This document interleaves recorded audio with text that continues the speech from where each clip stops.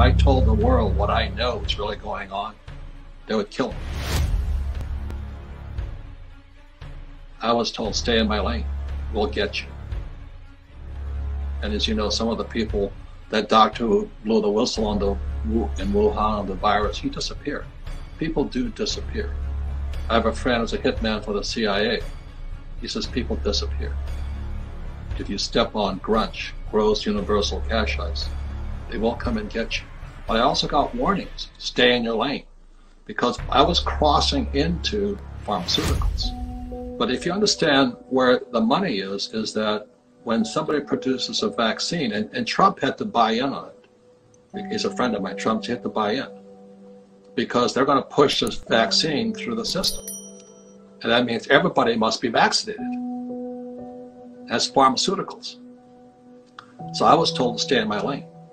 So if I could say something else that give people a better idea, and it's more than grunge and giants, full of many books, but he talked about that day, he called it the 5 M's. And so the mind is they control that grunge controls academics. There's no financial education. So they control the mind. Then they control the money. That's Daniel D. Martino Booth, the Fed. The Fed is not federal. It's a cartel. The Fed is bailing out the CEOs of our big corporations who are criminals. Our CEOs, they're screwing this whole world right now. So what I said was the Fed bails out Wall Street, and that's why I get a little bit upset we have no financial education in our schools, because mom and pop, you know, they got the retirement in a 401k full of diversified portfolio stocks, bonds, mutual funds, and ETFs. And these CEOs, like IBM, General Electric, they've just been jacking up their stock price. So the Fed gives them indirectly all this money. So just recently, the corporates were given $560 billion from the Fed. $560 billion is a lot of money. Did it in 6 weeks. That's twice. The Fed is so afraid this thing is crashing. They're finding any way to pump money into the economy. So they give it to the CEOs at the same time. So the CEOs get richer, the Fed gets richer, Wall Street gets richer, but mom and pop small business gets screwed. And so small businesses go bankrupt, employees are going bankrupt, and we're paying people money. But that's screwing you who save money. Why would you save money when the Fed is printing it and then paying you nothing for it? Zero interest rate policy. Like I said, when I was about 20 years old, I got 15% interest on my money because it was worth something. It was worth saving money. Now you don't get that. So the thing that upsets me is that the Fed is bailing out the rich CEOs. And I don't know if you've seen some of the criminal charges the CEOs have been put up with, like Pfizer was hit with $500 million in fines. When I was in Vietnam, there was a company called Monsanto, and they're the ones that produced that Agent Orange that killed hundreds of thousands of Vietnamese, but it also was sprayed upon American soldiers. So my business partner was one of those soldiers in Vietnam, and he died of it. He was crippled. So Monsanto admitted to no wrongdoing. This is years ago, this is ancient history for you guys. But Monsanto said we did nothing wrong, but they paid $80 million to the US veterans who were sprayed with that Agent Orange. So the corporate greed has gotten excessive. And mom and pop are paying for it. My friend who owns a bicycle shop in Hawaii, he just finally gave up. You know, his whole life savings, 15 years of work. He says, I just can't take it anymore. So why do they bail out the rich and the criminals, but they screw the small entrepreneur? That's horrible. So that's why I said the Fed bails out Wall Street again, but Main Street. Then you have military industrial complex. You know, I woke up in Vietnam and said, why am I killing innocent people? Why are my friends dying? What am I doing here? Who am I fighting for? And then you have the media. So right now we're stepping on media's tails. You know, my friend is Steve Burke of NBC Universal.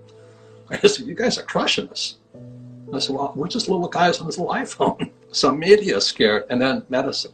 what I have been doing just by tweeting about Bill Gates and vaccines, it involves the minds. Fuller says, most people, oh, I love my children. That's why I'm afraid. So it's love.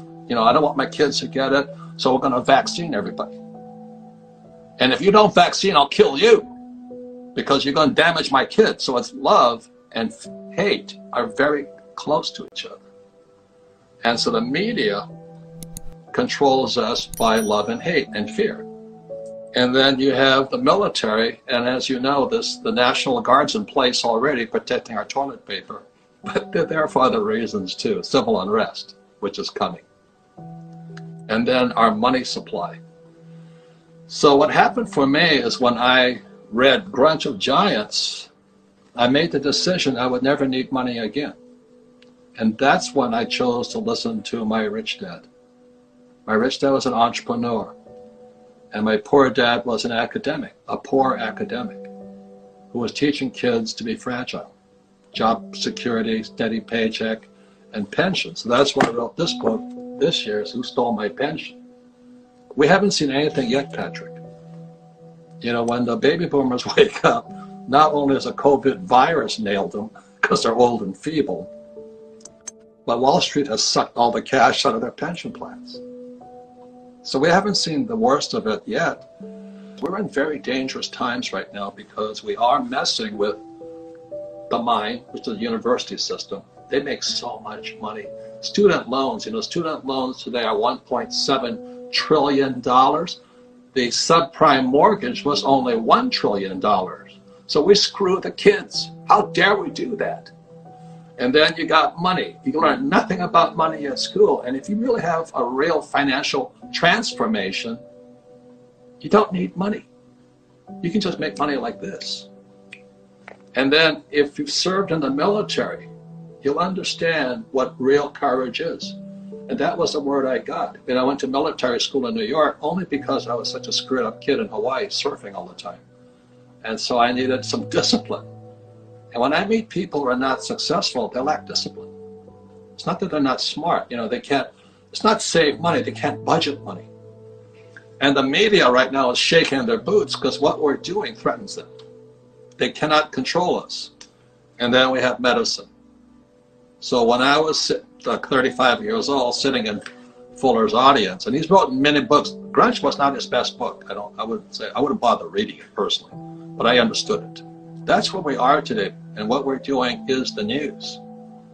And our job is to be wartime leaders and be brave, be courageous, get our skills up, get our entrepreneurial skills up, learn to sell, learn to communicate. I have a lot of friends whose sons are wimps. They're just wimps. They're sitting at home sucking their thumb. And then now that they lost their job, they want to go back and get a job. Or exactly as you said, they'll make more sitting at home sucking their thumb. And we've lost another generation there. There's another guy who's talking about coronavirus. That's Martinson, Chris Martinson. He and Adam Taggart, his partner in the business. They talk the most important thing you got to have is your team, your core support group. People talk about team all the time, but this is what Fuller taught me. It's a synergy of different professions. So I have a bookkeeper. People have QuickBooks. I have a bookkeeper, a human being. I have Tom Wheelwright, my accountant, is my tax guy. I have Garrett Sutton, my general counsel. I have Kenny McElroy, who runs my debt department. He's my partner in real estate. And we have Josh and Lisa Lannon, who are into addictions, because we're all addicted to something. Mine is food, Chinese food. But anyway, I'm gaining weight sitting at home because of my addiction. So the most important thing is to have the integrity of a team that will call you when you're all out of line, or at least question you. Because we all have a light side and a dark side. And my dark side is very dark. I quite enjoy it. You could call it negative, but the reason I'm prepared today is I don't trust my government. I don't trust the Fed. When I read Grunge of Giants and then I wrote this book here, Fake, this is 2019, fake money, fake teachers, fake assets. It's fake money, the fiat currency. That's why I recommend Bitcoin and gold and silver, just because they're outside the system. You know, Bitcoin is open source. So you know the Fed's going to come after them. I know they're going to come after them. So they're going to create their own Bitcoin. Because that's why Satoshi Nakamura, I guess, says, I don't know if he's real either, but he disappeared from sight. You know, because he came out in 2009, right after the subprime crash in 2008. I think he either was disappeared or he was smart enough to disappear. Because you're messing with some very, very big players. You know, like I'm messing with the academic system and the finance system. And when I crossed into coronavirus and the pandemic, I was warned. You know, I was pounded on social media. They said, you stay out of this one. Because pharmaceuticals and insurance is big business. So the thing is the most important thing is just like that book, Atlas Shrugged. You know, the capitalists go into hiding. I have several places where I hide, but I also hide like we're hiding right now in plain sight in social media. So I get together on Zoom with my team and all this. And we might broadcast my little meeting to show you what a real team looks like. What a real business team. You know, rugby team is one team, football is one team, soccer is one team. But if you ever see a real business team, it's interesting. So we're a small entrepreneur group, but we produce incredible results. I mean, I make millions, tax-free, because I play by the same rules the corporations do. If you're a pizza shop owner, you're playing by the small rules. So you've got to have these good advisors and all this. I always have general counsel, and I don't want to break the rules. When social media, they pounded on me, stay out of the virus. You know, don't talk about Bill Gates having human testing. Jesus, that was fast.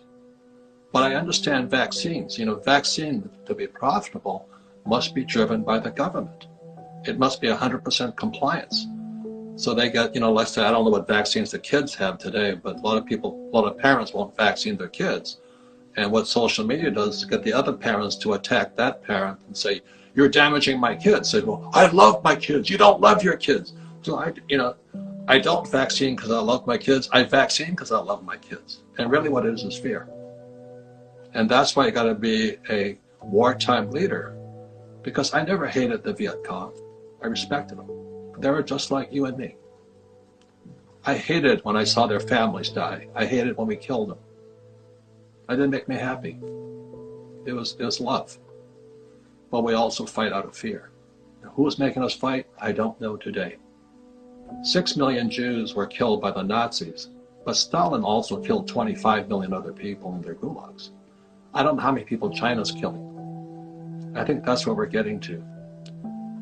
You know, all of this political correctness, you can't say this, you can't say that, gender pronouns, exactly I think Jordan Peterson talks about. That's First Amendment. They're taking away our First Amendment.